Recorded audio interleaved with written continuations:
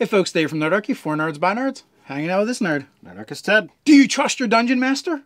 Or are they just out to get you?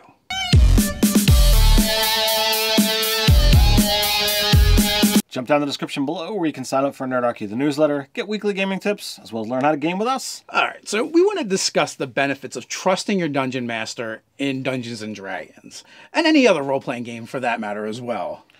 You and I have been gaming together for, at this point in time, more than half of my life. For a while, you were one of the first serious DMs that I ever had. I'm sorry. And in those early days, we've talked about this in videos past, that there was a little bit of the antagonistic DM, and there were times that it was like, dude, are you out to get us? What's going on? But 5th edition Dungeons & Dragons, I feel has evolved the game into this cooperative storytelling, or maybe that's just, how it came to be at our table. But, I think there's much more involved now than there was before. And I think that there's definitely a topic here of, if we're friends, if we're doing something on a regular basis, like there needs to be that level of trust that we're here to have fun together. It's not, an adversarial relationship. Right. So, speaking to that from, the dungeon master's perspective, or for game masters out there, they're very much in the earlier editions of the game, and just the earlier evolution of RPGs in general, right? There very much a lot of times was this player versus game master mentality, which is kind of weird, and when you think about it, because as the game master, you have access to all the rules, plus the ones you can make up. It is literally a one-sided contest, because you're almost like a god with unlimited power. Well, I mean, to an extent that's really there. And we've had conversations before about this and saying that, well, I have the entire book of monsters. I can make up whatever I want. So if I wanted to kill you, I can kill you. There is no ifs, ands about it. I've got everything at my disposal. I literally can control everything in the world that isn't one of those, 4 to 6 player characters. So oddly enough, in the early days, all right, I feel like the better GMs kind of played that adversarial role still, but at the same time, they had like this unspoken code of honor, and each was different depending who you played with, where, they did set out to be really tough and they would kill your character without any hesitation, but they didn't break the rules as they saw them, or their rules when it came to that. So they would put things out there and the players would have to deal with it and try and survive. Now, we've had GMs that weren't as good who would totally go over the top and do insane things. And we've told stories about that over and over again. Right. A good example was our buddy Steve, who dropped like 5 different walls on the party, wall of ice, wall of fire, wall of stone, and like there was no escape. There's nothing you could really do. And mind you, half the party was like level 3 or lower. Yeah, so this happened because, new characters who entered the game, or if you died, you started lower level than what the current party was. So like, Nate, Dave, and myself, we were level 9, and we had like 6 or 7 other characters that were there that night that were like levels 1 through 4. And it was like, oh, first encounter of the night, you're all in this inn, something rips the roof off of the building, and before you can react, does all of this and roll damage. All right, half of you are dead. All right, now let's get back to the main characters. It's like, yes. So there was no chance to do anything with that. Now, like an example from one of my games would have been when like this half fiendish, half draconic Hydra in 3rd edition, steps over the city wall, and your character Tolbathagonar was taunting him at the time, so it turned all of its heads, all 12 heads, on your character and was getting ready to breathe. So, like, you had some opportunities where you could do some things or react, and the other players had a chance to react. But it looked like a foregone conclusion where your character was just going to be dead. I did the math, and, I'm a nerd. I know what the damage is on these things, or at least at that moment, I knew how much damage those heads were going to do. And I'm like, average damage is going to take me from where I currently am to dead. Not knocked unconscious, like dead. I'm done. There's nothing I can do here. And it was, formerly known as Nerdarchist Ryan, who was like, well, I can do something. It's going to have very little chance of success, but I really wanted to add this scroll into my spell book. And yeah, he made the check to make sure he could be able to read the scroll and cast the spell. And then the monster had to make a really low saving throw. Like, I think I needed a 5 or a 4 on the die. And whatever it was, I just cockily rolled it into open, and I rolled one number under what I needed, and it was turned to stone. Saving Ted's character. Yes, it did. Yeah. Now, that was a really harsh and brutal encounter, but like playing by my own code of honor and rules was Ted brought it upon himself by antagonizing the monster and making himself the prime target. This encounter happened so long ago. I don't remember precisely what I did to antagonize this guy. I loved this character. He'd already died once in this campaign in the low levels because of another stupid mistake that I made. And I fully admit that, and we've told that story before as well. And it's just an amazing encounter that happened. And I think we're actually going to take that city and have that statue and that thing be part of our current world, just because it'd be, amusing and a nod to our history. But you've got this moment where, like, DMs didn't roll out in the open. You roll behind the DM screen. It's one of the reasons why it's there. But Dave was so sure of himself. He was like that cocky DM. It's like, I got this. And he literally just casually tossed the die out, and it rolled right through the middle of the battlefield. And when it came up as a 3, like, the table roared like it was an amazing scene in a movie. It was like, oh my God! Saving Ted's character's life. Granted, our style has evolved since then quite a bit. Absolutely. We play differently, but the problem with being that antagonistic GM is really it's hard for your players to trust you, and it's hard to build a good story together. Now, there is other ways where you as the GM can do things to kind of like help your players and gain their trust to tell better stories. And one of the things, like we've mentioned time and time again, is the screen, right? The DM screen is a tool that can be used. Some GMs have different views on this and dice rolling in general. Some GMs only roll behind the screen. Other GMs will roll in front of the screen. And then there's GMs that kind of do a combination of both, depending on what's going on. Most times I do roll out in front. There are times that, because it's habit, I just, pick up the die and I roll it behind the screen. But, those mindsets give you the different mentalities. As a GM, I want my encounters to be challenging so that the players feel threatened, so that when they win, because most of the time they are going to, they feel that they've overcome something. If you have all-powerful characters who walk through every single encounter, the players will have the tendency to get bored at your table because they don't feel that they've been properly threatened. This is something that, I fight against all the time. I want to make every encounter, well, maybe not, doesn't have to be every encounter, but I want to feel that on the whole, the combats that they do give that threat level. I want there to be that tension.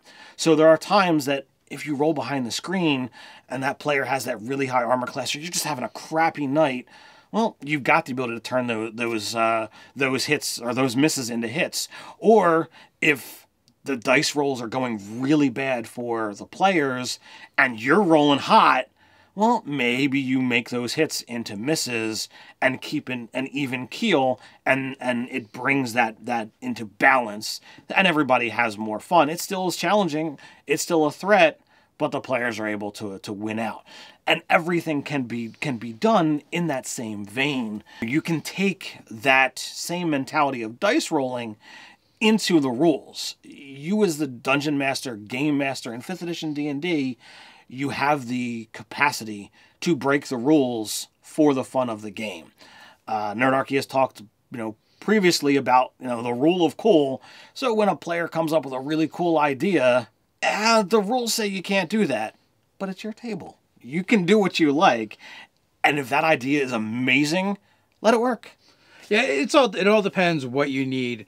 There's a couple caveats to that, though. Like, if you're breaking the rules to help your players because the encounter was a little tougher than you planned, or or in order to make the counter tougher. One of the things about that is you can never let them know you did it. You must take this secret to your grave. That otherwise you're going to break that trust, and they're not going to think anything they does matters. There's other times where you can break the rules, and it's fine that they know it doesn't matter. For instance, in one of my recent games of the Scarlet Sisterhood, there was an instance in the game when they needed to go someplace, and they were going to use the teleport spell. Well, the player that normally casts that spell wasn't there for this session.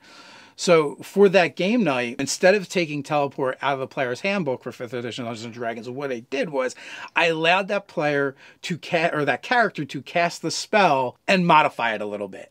They didn't go with the adventuring party when they got teleported to someplace else, in order to facilitate us playing D&D that night, without that player being there or having to come up with other things, or me taking that character and using it for an NPC, which I really don't like. I'd rather be either the character is there or they're not, and it's all according to whether their player is there or not. So that's an instance where yes, we broke Dungeons and Dragons rules, and everyone was okay with it because the other players, they just wanted to play the game that night.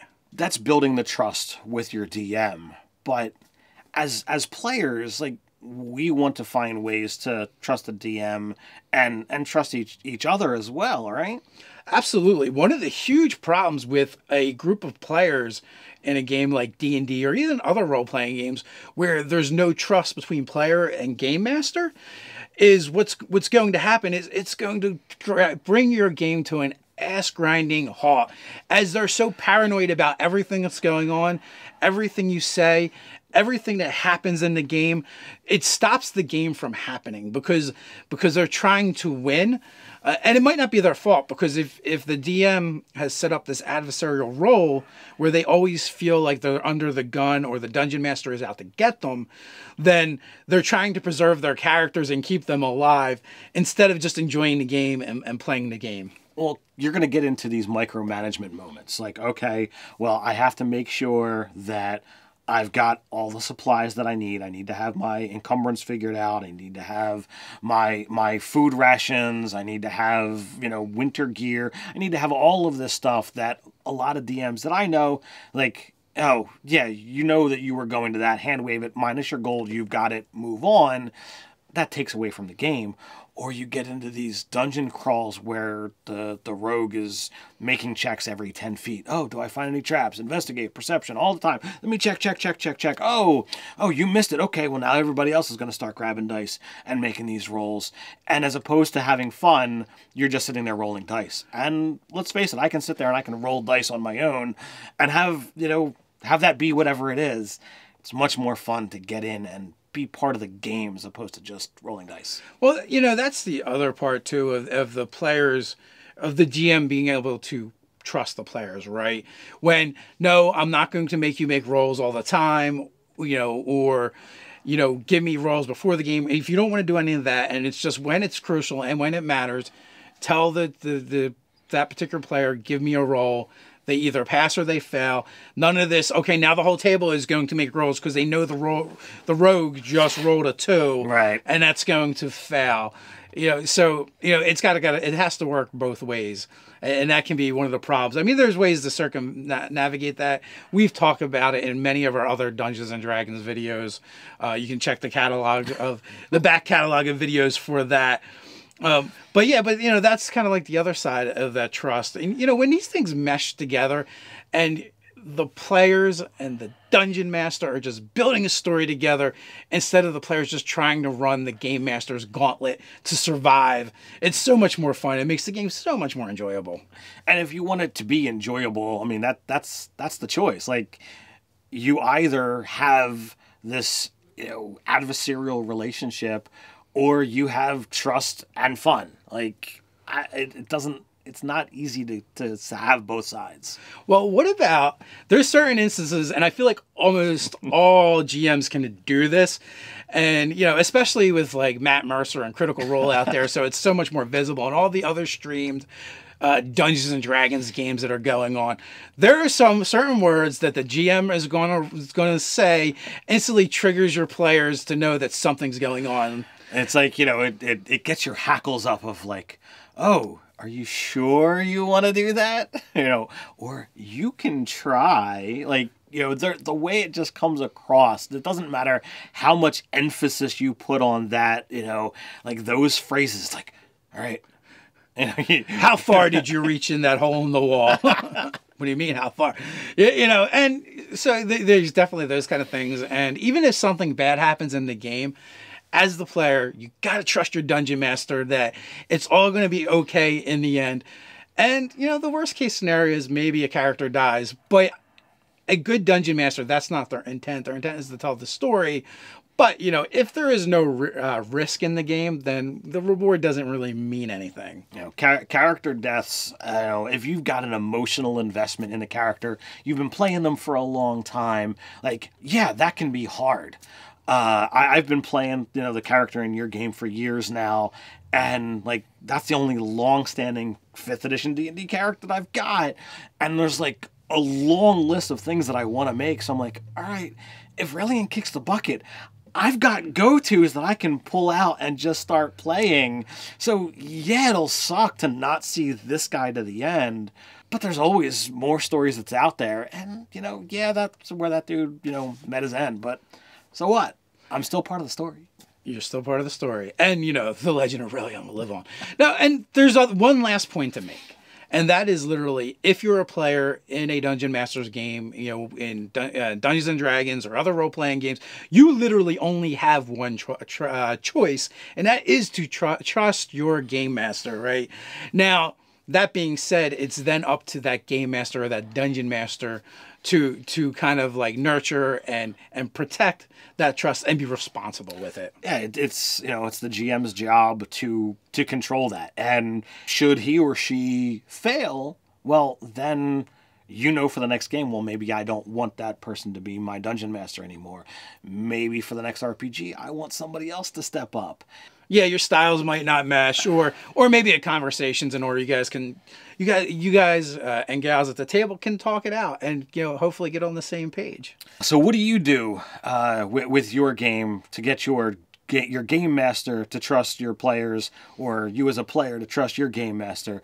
Let us know down in the comments below. While you're down there, don't forget to like, share, and subscribe. On your way down there, check the description where you can find a link to Nerdarchy the store and go grab a copy of Secrets of the Vault. So until next time, stay nerdy.